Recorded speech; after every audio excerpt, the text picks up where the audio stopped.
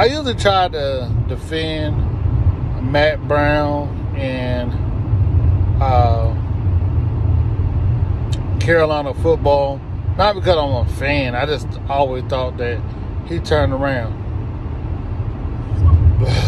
I always look at the recruiting classes and the people that they have coming in.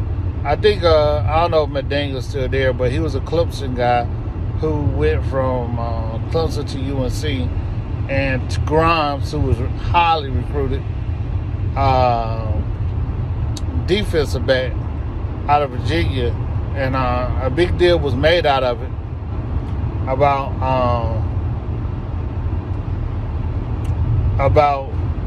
Dre Bly going into Virginia, getting this Grimes kid away from Clemson. And the last couple recruiting cycles, Carolina has done a great job of getting guys to stay around the area. They got the Evans out of Lee County.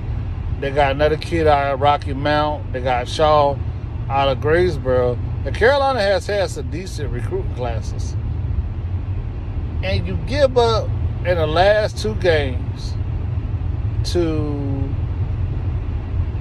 Florida A&M, who's a non-bowl subdivision, Appalachian State. You gave up 40 points in like a quarter or something like that, or a half a quarter. I don't know. But you gave up 40 points to both of those teams. You're giving up 43 points a game. And I thought with Chisholm coming in that Carolina was going to be able to say, okay, we're going to do some things different on defense and lock it down a little bit different. You still give it up way too many points. How do you give up 43 points? Don't get me wrong, Appalachian State, everybody know who they are. They're a really good program. But you're still giving up 43 points a game in the last two, bruh. I'm not a Carolina fan. I just think that they should be better than what they are.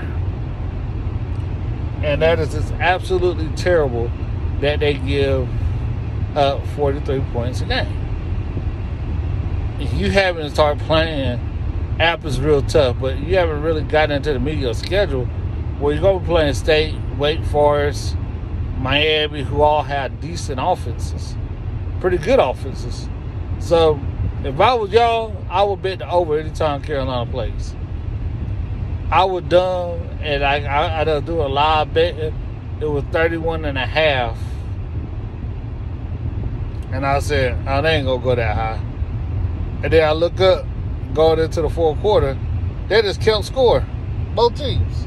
This is absolutely terrible. All right.